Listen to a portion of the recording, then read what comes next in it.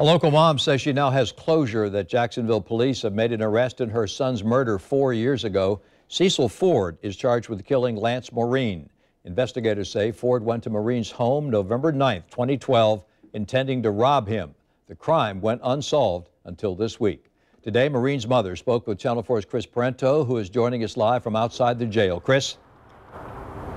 Tom, Lance Morene's mother says this is a huge weight off her shoulders. She says she's waited for years to hear the words from investigators that she got last night. Now, she tells me she wants Cecil Ford to spend the rest of his life behind bars.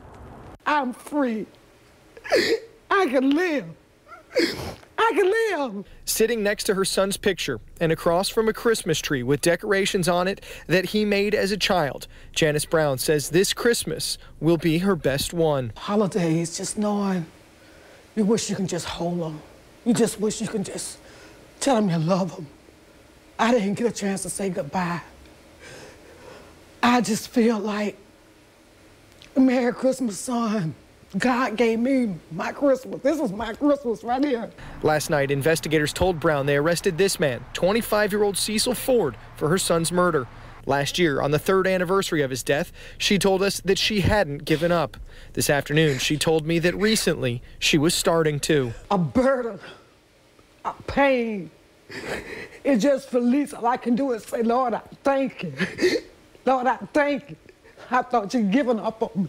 Investigators say they had suspended the case because of a lack of information, but in April of this year got new information about Morene's murder that led them to Ford as a suspect.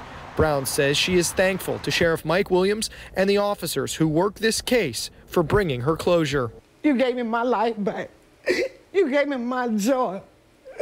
This is my baby, Lance Morene. I love my baby. I miss him so much.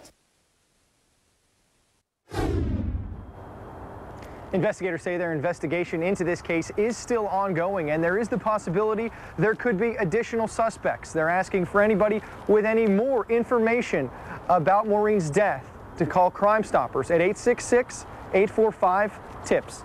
Live at JSO headquarters, I'm Chris Parenteau, Channel 4, the local station.